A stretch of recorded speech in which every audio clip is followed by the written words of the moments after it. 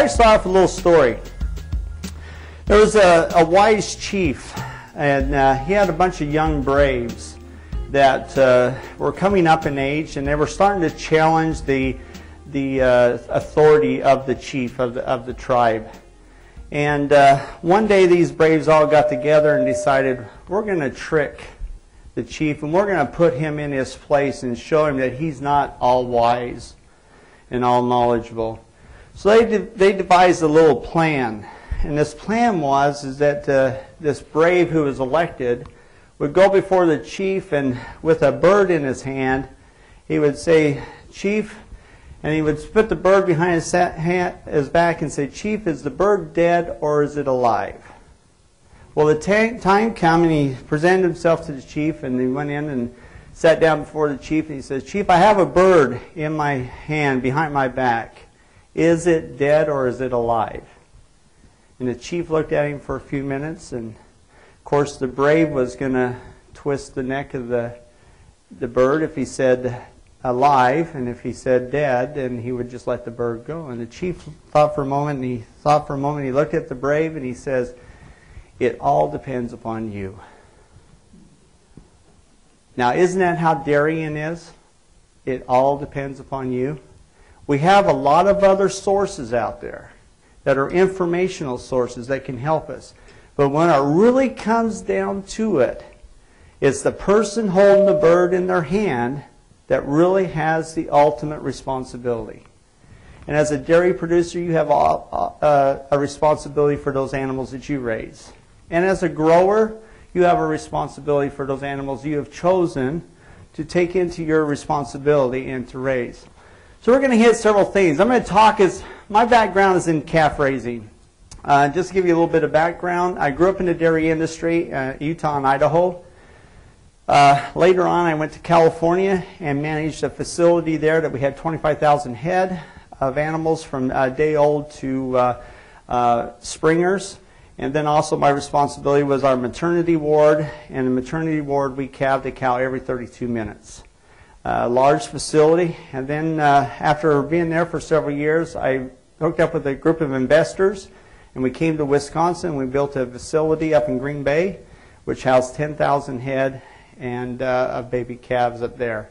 So I've seen it in the sun, I've seen it in the snow. So we have some good relationships and some of these things we talk. Currently I'm working with Calf-Tel as not only their national sales manager, but also as their national calf management consultant.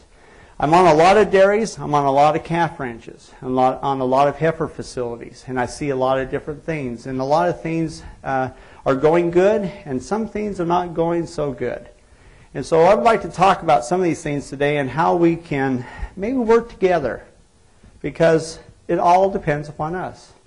My motto is that what we do today will affect our future. So everything we do today will affect our future, not only personally, but also in the agriculture industry we're in. So whatever we do, it will affect our future. Let's take a little trip. Basically, going here a little bit, I'd like to talk about some of the things we're going to do. I'm going to walk around a little bit, but I'll watch for your hands, and hopefully I don't get in your way here a little bit. But I would like to take a little trip, and as a calf grower, I'd like to start on this side. Then I'm going to go and be a dairy producer. So as a calf grower, this is the process that I would go through to develop a relationship with a dairy producer. First of all, I'm going to do a visual inspection of the facility of the dairy. I want to see if it's clean. And I know that we can't all be perfect, but there's just some basic things of cleanliness that we want to look for and want to be aware of. I'm going to look at traffic flow. I want to see how many times that they drag through the manure pile over the lagoon area, and then they go to their feeding area. That gives me a lot of information that they're not very concerned about what they're tracking around on their farms. And where I want to pick up my calves, I want it as much isolated as I possibly can on the farm. I want least amount of people walking into the system where my calves are being born or where the maternity is. I don't want tractor after tractor coming from the lagoon, coming from the skid steers, coming out of the corrals, and then going through my area where I may have some calves stored at. So I'm going to look for those kind of things. I may even take a few pictures. I'll ask the dairy producer, can I take a few pictures? And it's interesting, I've done this in the past, and take a few pictures, and then as we worked with the dairyman over a period of time, we went back and showed him those same pictures, and he said, is that my facility? Is that what I really looked like? And it's really a good tool. The next thing I'm going to do is I'm going to look at the organization of the dairy. I want to make sure I know who the ownership is. I want to know who the man is that writes the check for me each month or each week. I want to develop a relationship. I want to find out where his chain of command is. In other words, some owners may not want me to deal directly with them. They may have a herdsman, or they may have a calf maternity area that I will deal with. I want to find out that if I ever have a problem, who's the person that they want me to go to. I don't want to have to worry about when a problem arises, now who do I go to. I want to know that ahead of time. And I'm going to have this all on a sheet. Who will be the contact person? Can this person make the final decision? And I'll ask the owner. And I'll ask them, I said, you told me to talk with your herdsman. So if I have a calf that's not doing very good and is having problems, does he have the authority to tell me to put that calf down or whatever to do with it? And that's what I want to know. I want to know who has the final say when it comes to this type of situation. I'm going to visit the maternity area. In fact, this is where I will spend most of my time. If I go visit a dairy for the first time as a calf grower, I may spend 2 or 3 hours just in the maternity area. And I'm going to walk around and I'm going to dig down into the straw to see how much water is down underneath the straw, how often they bed it. Has it been 2 or 3 months since they put new bedding in there? I'm going to look for all these kind of things. I'm going to spend a lot of time there. And while I'm there, I'm watching people who have responsibility there. And also, I have a little pad with me. And I'm keeping track of how many people come there that have nothing to do with the maternity area. I want to know where they're tracking from and what they're going to be tracking into the facility. I'm going to look at maintenance and cleanness of bedding, and also, again, I'm going to be very cautious and very noticeable where this location is in reference to the farm. Because I want to know what's coming in and what's in there. Protocols. One of the things that I'm going to ask for when I get to that dairy is I want to know their protocols for their maternity area. Sad thing about it is not very many of them ever have a protocol.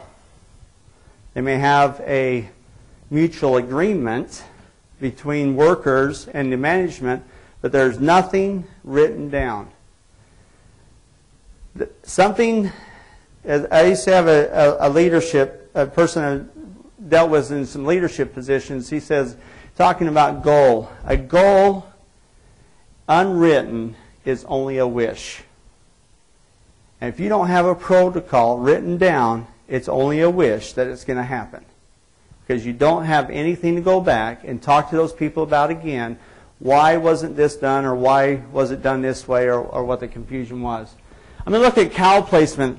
I just recently visited a facility that had a room probably about this size, maybe just a little smaller than this size of this room, and there was 30 cows in it. That's a lot. That is very, very tight. And they were walking on top of each other, and there was a couple of them trying to calve. And as the calves were coming out, I noticed that it was an opportunity for all the sisters and all the aunts to come over and take their lick at the calf and make sure it was okay. We don't want these kind of things. So I'm going to look at this very closely. What the number? I'm going to look at the flow of the area. You know, we might have a steam up area, and then we have the actual birthing area. I think that's very important. Have an area, once you see the labor start, have them move them to a closer area so you can watch them. You can be aware of what's going on. So I'm going to look for those kind of things. While I'm looking for these things, I'm writing all these things down. I'm keeping a mental note, a physical written note of what I see. Because what I want to do is I want to share this with the owner before I make a decision if I want to raise their calves or not. Because just because they called me over to their place doesn't mean I'm going to automatically raise their calves. I want to make sure that their opportunity and my opportunity are going to be equal and that we're going to be successful together.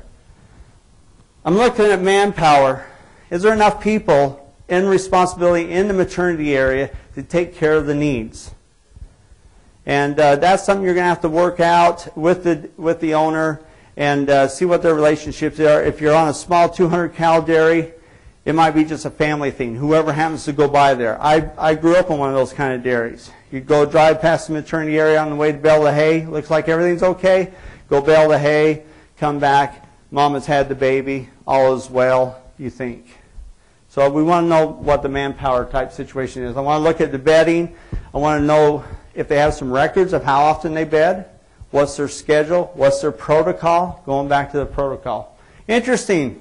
Any of you have any idea why I might ask if they have a percentage of DOAs? On average, if I asked a dairyman what their DOA percentage is, that I would say 8 out of 10 of them have no idea. Have not the clue. Why do you think I would ask that? Any thoughts? All being bashful. We're all family. Remember, I won't beat you up. Why do you think I would ask him?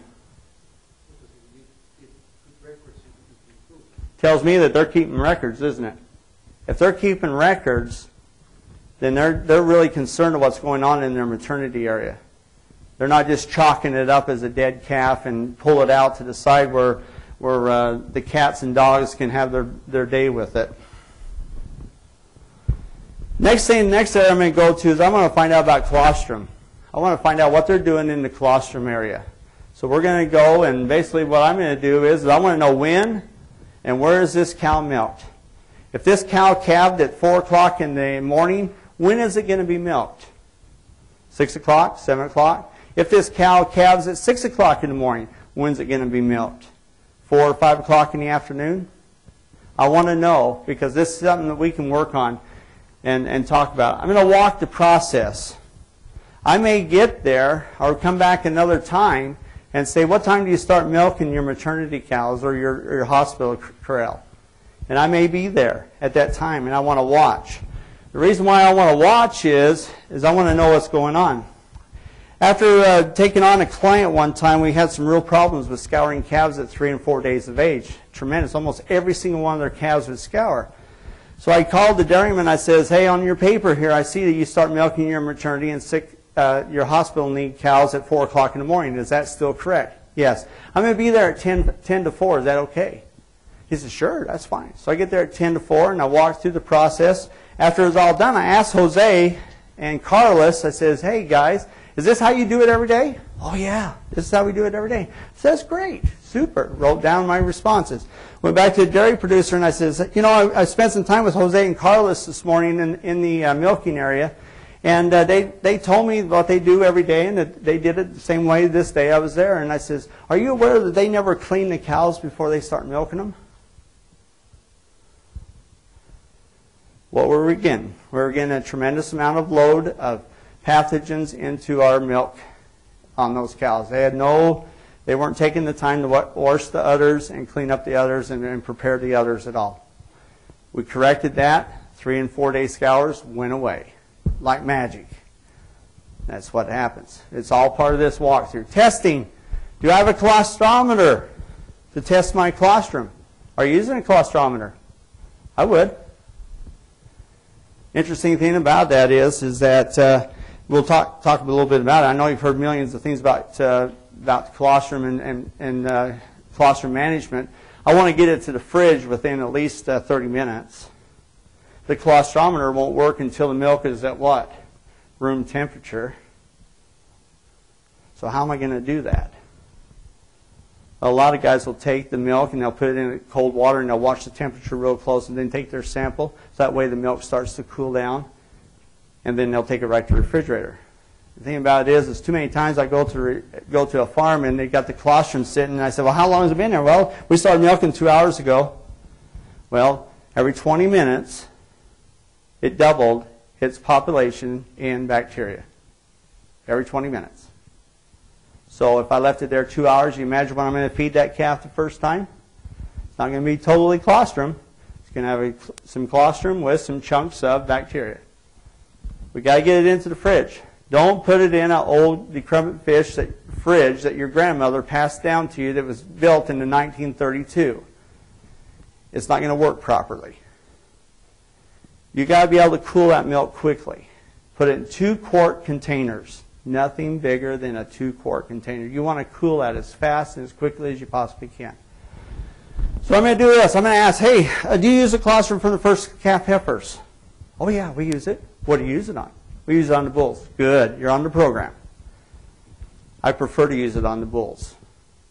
I prefer to have mature, lactating cows as my colostrum for my firstborn, for my heifers. I try to stay with that as much as we possibly can. Then I'm going to talk to them, and we're going to talk about heifer and bull feeding, which we just talked about. Then I'm going to ask them, do you use any supplement uses? I just want to know. Are you using First Defense? Are you using Secure? Are you using any of these products? I just want to know, so I have a record of it. So when your calves come to my facility, I kind of have some idea what they've already had. Do you give them a shot of penicillin when they're firstborn? I want to know that. I just kind of want to know what their routine is. I don't want them to be given a shot of penicillin, then I show up on my facility and I give them another shot of penicillin for navel problems, and we start overdosing them. I want to know what's going on. It goes back more and more. We've got to know what's happening. Feeding the colostrum, we're talking about feeding the colostrum. My recommendation is within 1 to 2 hours after the calf is born. I want to get a gallon of colostrum into them. If I can't get the calf to suck it, then I'm going to tube it.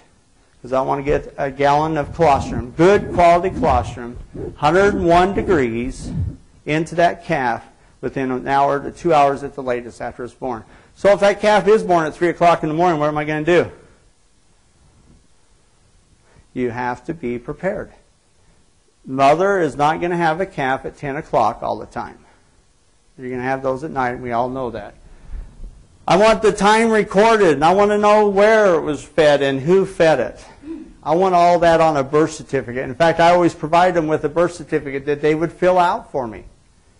Have the mother's name or number, what time she calved, who did the calving, was she a 1, 2, 3, or 4, or 5 pull? You know, and I'd ask for that information. I want to know. And I want to know how much, and I want to know, were you able to get it sucked 2 quarts, and then you had to tube the rest? Or did you tube the whole gallon into the calf? These are things that I put on the birth certificate so we're aware of what's going on. Preparation, let me just touch on that real quickly. Preparing colostrum, just let me give you a little hint here. It's going to come out of the fridge at roughly 38, 39 degrees, right? So you're going to get that warmed up to 101 degrees for that calf. So what I'm going to do is I'm going to take my containers, and I have my 2-quart containers, and I'm going to find me a 5-gallon bucket, and I'm going to put 140-degree water in that bucket. And I'm going to set those bottles down in there. About 20 minutes later, 18 to 20 minutes later, they should be ready to go. We don't want to overcook it with 100. Oh, I can do it faster. I'll put 180-degree water in that bucket. You're going to start to break down the colostrum, and it won't be as effective. You want to actually warm it up slowly and very naturally. So these are the things I'm looking at. Also, as I'm going there, I want to know how clean it is after the calf is born and take it away from his mother. Where's this calf going to go? And I have seen them all. I've seen little refrigerator boxes. I've seen wooden boxes that somebody made. I've seen real nice elaborate systems. The biggest thing I'm looking for is it clean, where that calf is going to go. I want to make sure the navel is dipped as soon as possible after it's born, gets put into a clean place, and I want to know if it's accessible. I'm going to be sending a guy there every day to pick up calves. I don't want him to have to crawl under this fence, around this corner, back into the far 50 to find the calf every day. Because he's going to have to carry it out some way or another, and I don't want a workman's comp situation. So I want to make, and I'm going to work with the dairy producer as much as I possibly can to find the most accessible place on the dairy that's accessible for his employees and accessible for my employees, that my employee does not have to track through his farm. That's the last thing I want my employee to do. Because the next guy down the road doesn't want to know that my employees tracked all the way through Jones's Dairy before we got to the Smiths. I want it to be as clean. I want to make sure there's a cleaning station where my employee can go and scrub off his boots and hands and arms before he even gets started. And I want that cleaning station there again, so when he leaves, he can clean off his boots, wash his hands and his arms before he goes on to the next place. We have to make it so we're not taking stuff everywhere we go. Comfortable, low down in bad weather. I want to make sure that when it rains that the calves aren't getting wet and totally, that they're not sitting in a lean-to and the rain and snow's coming off the main building, falling onto the lean-to and leaking through. And, I just want to make sure those calves are comfortable. Transportation, I'm going to tell him, what's the best time for us to come to your farm? What's the best time for us to come to your farm? And we start to work out a schedule and access. And then I'm going to ask some questions. Why do you want to have your calves raised by me as a custom raiser? Why? I've heard them all. But you need to know why. And tell you what, write it down. Write it down on this piece of paper that the reason why Jones wants to is because his son's going off to college and he hasn't got anybody else that will do it. Or we don't feel that we're doing a good enough job and we want somebody else who does this professionally to take it over for us. We feel our costs are way out of hand and we feel that maybe a custom raiser can raise them cheaper for us. Whatever the reason they put down, that's what we need. Whatever they say, that's what I want to put down on the paper. I would ask the current situation, is somebody in the family feeding them currently? And I probably want to visit with that person and just kind of find out what some of their tricks that they used or what some of their challenges that they had, just to kind of have a relationship with them, because what happens is sometimes those people got pushed out of the way, not because they weren't doing a bad job. They were probably doing a good job, but there's some changes. So they kind of feel a resentment that somebody's taking their little babies away from them. So I want to develop a relationship and have something available there. I want to ask the owner and those involved in making the decisions, what is your expectation of a heifer? 23 months from now, when this heifer comes into your milking parlor, what does she look like? And I'll have him explain it to me. This is what I expect it to look like. This is what I want her to be able to weigh. This is what I want her to be able to milk. Get what he feels is his expectations of what he expects from a heifer. Okay, now let's go on the other side here for a minute and talk to the dairy producers. Dairy producers, let's talk about this, going to a custom raiser. Why would I do it? What I want to achieve. And guess what? You need to make a visit. He's come and visited you. You've made a decision now that you'd like to pursue this. Don't just think that everything is good. Go make a visit. Don't rely upon the Joneses down the road that theirs is being raised there and everything is going well. Go visit. How many of you would put your children in a daycare center without going there and visiting the daycare center? None of you would. And if you didn't, we need to call social services anyway. So, these are your children. This is your future. You want to know where they're going. Make the visit.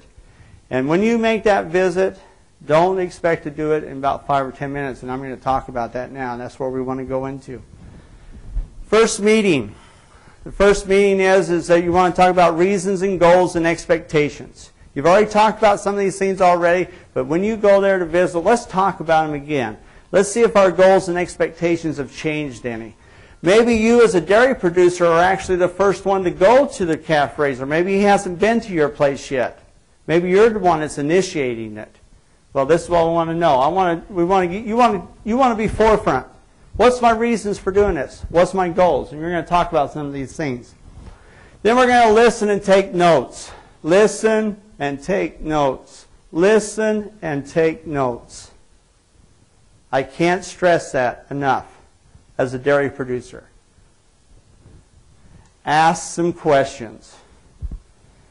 About 4 years ago, I had a dairy producer call me and says, Louis, we want to bring calves to your facility. I said, that's fine.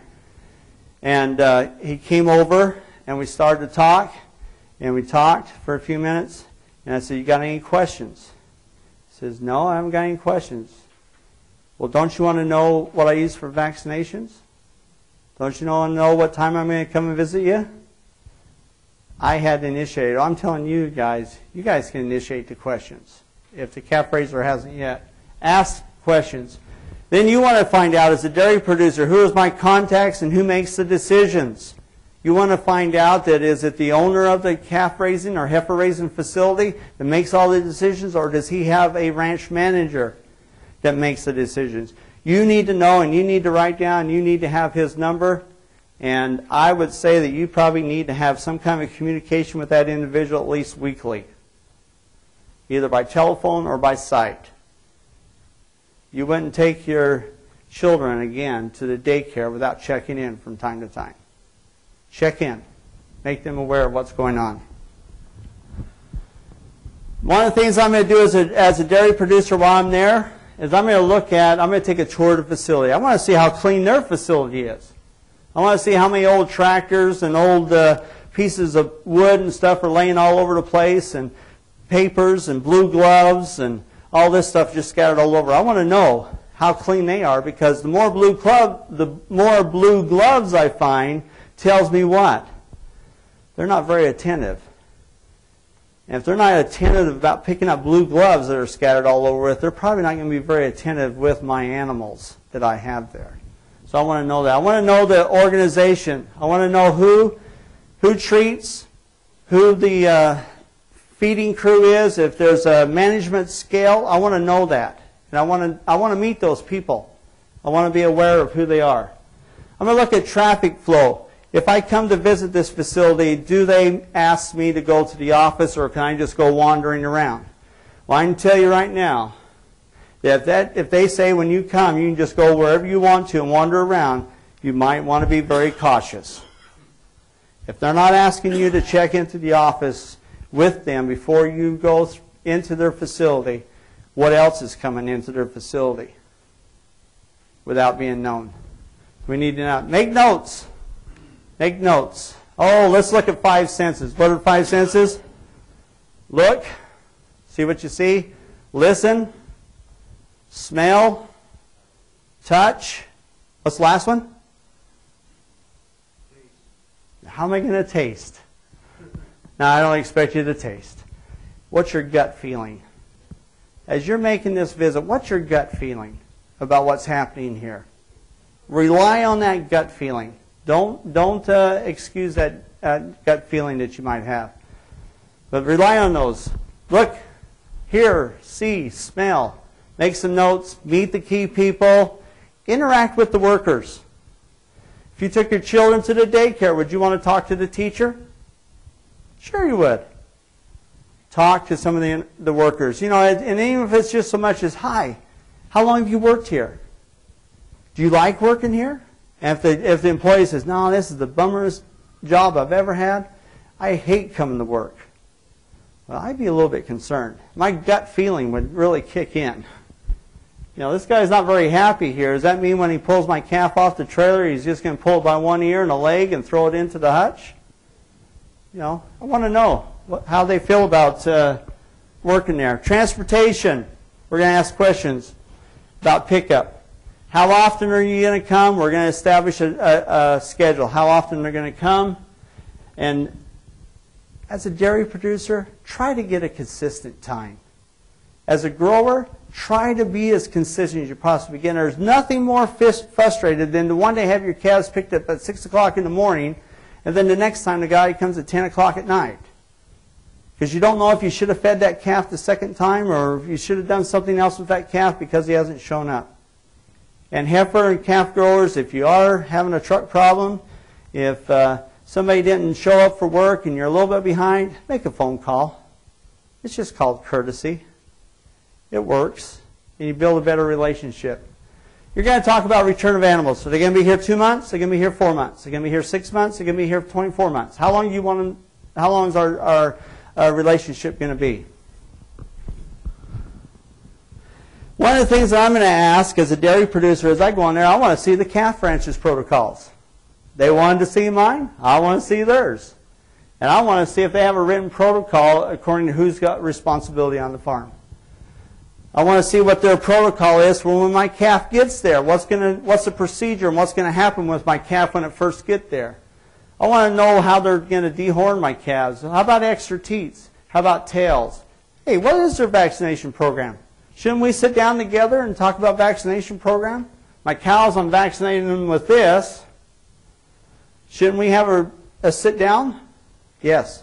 And that sit down should be your personal veterinarian from your dairy producer and yourself and the veterinarian from the calf operation and the calf manager or whoever your responsibility is there. There should be 4 people, at least 4 people in that meeting to discuss what the cows are getting and what the calves are going to get. Because aren't the calves going to return one day? And you want them vaccinated. Now, you may not be able, there may be some other things we'll talk about vaccination a little bit later, but also what kind of milk's being fed? Are they feeding pasteurized raw milk, hospital milk? Are they feeding milk replacer? You need to know. What happens if the truck breaks down along the road one day and they can't get any raw milk to the calf ranch to pasteurize? What do? You want to know that because every time there's a nutrition change in that baby calf, that calf is going to be messed up for a few days, and he's probably going to have scours. And if he's got scours, somebody's going to treat him. Maybe they don't really need to. So you need to know those things. What is their backup? What's their backup procedure? Ration and nutrition. Do they have a nutritionist that works with them? I would ask them if they do, and I'd ask them who their nutritionist is. Be aware of who the nutritionist is, and don't be afraid to call that nutritionist. And say, I understand that you do the nutrition work for so-and-so calf ranch or heifer facility. And just have some kind of relationship there, and maybe just relate to him. You know, when they come back to us, this is what kind of ration we have. So there's a good correlation all the way through. Disease outbreak. Does this calf ranch or this heifer facility have a disease outbreak protocol? Do they know what they're going to do if they have an outbreak? Very few of them know what they're going to do. In fact, very few dairies know what they're going to do if they have an outbreak. Make that part of your protocol. Review past performances. I might ask them, you know, and I hope they're honest with me. When people would come to me, dairy producers, I would tell them. I'd say, hey, some farms I have a 0.5% death loss with. And I have a couple of farms that tell you the truth I'm struggling with right now, and we have 15 or 16% death loss. There's some struggles. But you got to be honest with them. Because if you're not honest with them, it will come back and bite you. Both ways. Whether you're a dairy producer or whether you're a custom grower. Okay, I'd like to talk about just a few things here. If some of you probably maybe have or currently are working with a grower, and you may or may not have a contract. Let me put the stake in the ground right now. I don't care if they're your brother, your brother-in-law, your best friend from high school. I don't care if it's what it is. You make a contract. Because the fastest way to destroy relationships between two friends is over a disagreement because they didn't get it in writing. And you should take nothing personal. Take nothing personal if there is asked to have a contract. You need to have a contract. Let's talk about some of those things that protects the grower and the producer. Read it. Read it, read it, read it, read it, read it, read it. Have somebody else read it, read it, read it, read it. Be aware of it. Know what's in it. Both ways. Understand it, ask questions, and read it again. Some of them can be very simple. Some of them can be very complex. These contracts. But they are necessary. Some of the things that you should look for in a contract that should be in a contract is terms. Is there a renewal? Is there an automatic date that we come to that we automatically renew? Or do we have to sit down and renegotiate everything again and so forth? Termination. What if I decide I want to pull my calves out there? Who can, under what conditions, and what's the time frame I have to give them? These are informations in there. There might be in a contract that says a grower can dismiss calves at a certain time. A producer may be able to pull his calves after a 30-day notice or a 60-day notice or whatever is agreed upon. This is very critical. And I'll tell you right now, there's one thing you ought to have in your contracts. And it's in your contract, somewhere in your contract. You should have there, if there is excessive, and you need to define this, death loss, I can remove my animals immediately. I would definitely have that in my contract. Because you want to, if you desire to, you should be able to do that. Okay? Some other things in the contracts. These are just some other, there's many, many things, but these are things that should be in a contract. Pick up and return. That should be spelled out. We're going to pick up on a daily basis. We're going to pick up every third day except for the fourth Sunday and the fourth Saturday. If that's the case, put it in there so everybody's aware of it. What is the rations I'm using? What type of milk? Monitoring commodities. How many of us have maybe been with a grower and all of a sudden we got $8 corn? When we took the calves there, we only had $2 corn. Then all of a sudden we got corn that's going out of the way, and the producer said, wow, you know, I've got to have more money. Housing care. It should be in the contract. What's the housing care? Well, they're in the hutches for 60 days or 70 days or 80 days. Then they go to a three-sided barn, whatever it might be. 120 days they go to a freestall barn. This should be spelled out in the contract. Vaccination program. Make sure your vaccination program is in the contract. And if you are a grower and your dairy producer asks you to do a other out of the ordinary vaccination, it should be in there, and what the cost of that extra vaccination time and labor would be. It should all be spelled out in there. Is my calves going to be dehorned? Are they going to be extra teats? Is there a cost for this or no cost? Monitoring and treatment. Is my calves going to be monitored once a month, or are they monitored daily? I hope your contract says that they'll be monitored daily, because I did see a contract about 3 years ago that says that the calves would be monitored on a weekly basis. I don't understand that. Why weekly? Okay, some of the other things here are blood testing. Are you going to pull blood to test for total proteins? How often are you going to do it? How many animals? What's my variances? If I get below 5.0, is there a penalty for me? If I'm 6.2 all the time or 6.5, do I get a cut in rate? You know, these are things you can negotiate in a contract. BVD testing. Are you going to test all the animals that come into this facility for BVD? I highly recommend it. Especially if you're bringing cattle from different sources. Every single calf should be tested for BVD. You can pull an ear notch the day they arrive. If you work with your lab, you can know within 5 days whether it's positive or negative. What do we do with the positive PVD animals? What am I going to do with them? Things to take into consideration. Death loss. Determine a death loss. What is excessive? What should I maintain? National average right now is 5%. Your calf raiser may do better. Maybe as a dairy producer you're doing better or worse. It could be either way. But that needs to be written out there. What if the death loss goes over 5%? Who's responsible for those animals? Do I get a rebate? These are things you need to discuss in the contract. Injury and non-performing animals. What if Jose or Carlos or Stephen hit one of my calves with a skid steer? Who suffers the loss? Do I get a check for just the raising fees of $235? Or do I get a check for $2,200? This has got to be spelled out in the contract. I had a bad experience myself. Found out that one of our producers was sending some registered animals to our facility. And we didn't know them. We didn't have it in the contract. And one of the bulls died. The bull was already sold for $35,000. And it died. The dairy producer says, hey, what are we going to do about this bull? I don't know what to do. So we gave him a fair amount for it. It wasn't the $35,000, but he had already sold it before it came to us. You need to know those things if those calves are coming to you, or heifers. Reporting system. Do you have a computer system you keep track of the weights, the shots, the anything else that you're doing, dehorning and stuff? Or is this all kept on a record? And is it transferable to my record keeping? If you got Dairy Comp 305, it is transferable. If your calf raiser is using it and your heifer raiser is using it and you're using it as a dairy, it's all transferable. It can all come back to you. And maybe some of the others do. I'm not that familiar with some of the others. Invoicing and billing. How often are you going to be invoiced and billed? Weekly? Twice a month? Monthly?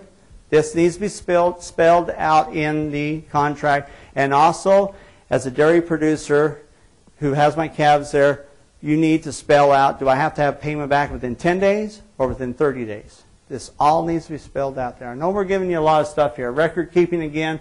Bull arrangements. Sometimes some calf raisers will take the bulls as well and market them for you or raise them for you. This can be also part of the contract. Price increases. Let's suppose put them in there in January and corn is $2, and come July, corn is up to $6. People, the calf raiser can't absorb everything in the world.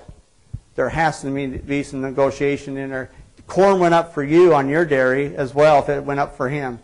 You've got to negotiate, and you've got to have a way of negotiating, and you can spell that out in your contract. It's very easy to do so. Unforeseen obstacles or costs as well can be in there. How about if a tornado comes through? Well, let's go through that. Right here. Provide healthy calves, dairy producers. Give them nothing but healthy calves. You got this calf that's got the brain sticking halfway out of its head. Don't send it. Put a note on it. Calf ranch, please do not pick up calf. We'll take care of it. Paying invoices on time. Properly ID your animals. That's very, very important. Have a birth record, some kind of birth record. Allow grower access. I try to visit my dairy producers at least once every 2 or 3 months. I try to visit and see what's going on and be there. Another thing is insurance. Be careful on this. Are your animals insured when they're away from your facility? You might want to talk to your insurance agent and find out if those calves leave your facility, are they insured? And when they're being transported, is my insurance covering them, or is the calf ranch facility or heifer facility's insurance covering them? I know some very sticky situations that didn't take this in consideration. They thought each other's insurance companies covered it. Waste milk arrangements. Maybe you're going to sell your waste milk or give your waste milk to them as a part of a cut-in price in your daily rate. Those things. And then, of course, death loss. What is death loss? Some people say an hour after a calf is born, if it dies, it's dead. It's considered death loss. They give it at least an hour. Some say 72 hours. If the calf dies after 72 hours, then we start counting it as death loss. I was on a facility here a few months ago, and we got talking. They said, wow, our death loss. I said, what kind of death loss? Well, we're under 2%. I said, wow, that's great. How are you doing that? So we got talking. They don't start counting death loss until the calf's been there 2 weeks. I'd love that kind of arrangement. My death loss would be 1%. Okay, so you need to know. Define what your death loss is and what it is with the person as you work this with them. Charges, develop what your charges be. Is there going to be any exclusive things that's going to happen? Special vaccinations? Are you going to have your cattle branded? If I have a dairy producer that says I need my cattle branded, well, that means I got to take them through the chute a separate time. I've got to spend extra time with that. So it should be entitled to an extra charge for branding and so forth. Title of animals. Calf ranches. I can't stress this enough. Do not accept animals that don't have proper titles. Because if the dairy ever goes bankrupt, you have nothing to go on to. In the state of Wisconsin, there's a feeder ordinance that if somebody goes bankrupt and you're feeding their animals, when they settle up in their bankruptcy, you're the first one to get paid. But if the animal has no title, you're on a long road of a lot of court days to try to figure out who's going to pay you for that animal. So make sure that those animals have title and that they didn't bring them across the border or steal them from somewhere else and show up at your place. Arbitration, this is something we hope that never happens, but having in your contracts, if there is arbitration, this is the procedure we'll do. We'll bring in a third party, and it'll be discussed this way. Have these things in your contract. Be aware of state laws. They vary from state to state. Be aware of what's in your state and what's available. And amendments or modifications, when you do those, make sure you sign them with a notary public, and each person has a copy, and it's stapled with the original copy, and it's put on file somewhere so everybody knows there was an amendment to our current contract 10 years ago.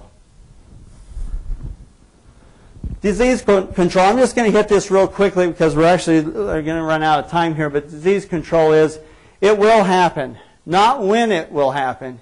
It's how we're going to minimize the effect. It will happen. I don't care where you're at. It will happen someday. So how are we going to do it? What is outbreak? Outbreak is the inability to not be able to control the spread of a disease by using usual protocols and treatments. At this time, what you want to do if you have an outbreak is you want to develop a team. Should be the owners on both sides, the management on both sides, key employees, producers, veterinarians from both sides, nutritionists, and other network people. Could be colleges, universities, extension offices, whatever it might be. Gather together a team. And what's this team going to do? This team is going to start gathering information. They're going to make a timeline, and they're going to start looking at changes. On the calf side, on the calf operation, they're going to start looking at, somewhere I lost my thing here. So on this side here, they're going to see, has there been a schedule change? Has there been some feed changing? If I got some mold in some silage or some high moisture corn that I've got fed some reason or another. If I had employees, the weather, protocols, transportation, visitors that I'm not aware of. Or maybe I took on a new client, and about 3 weeks after I took on a new client, my whole herd breaks out. Or after I bought some cattle from somewhere else, about 3 weeks later, the whole herd breaks out with something. Take in consideration. You want to make a timeline. You want to gather information. You want to review the protocols, communicate, clean, clean, clean. Animals, take some organ tissues, take some fecal tissues, send them off to a reputable lab, get your information, find out, have your feed sampled. I have found so many times that with outbreaks we've traced it to feed. Because most feed piles are not very well attended, and every bird in the county nests there, especially seagull season. Be aware of your feed. Identify, and then do some more cleaning and more cleaning and more cleaning. What does it boil down to? Well, we have a contract grower, a dairy producer, and we have a total balance in results. We're going to be able to produce an animal that's going to be the success of your farm and your facility and your family for years to come.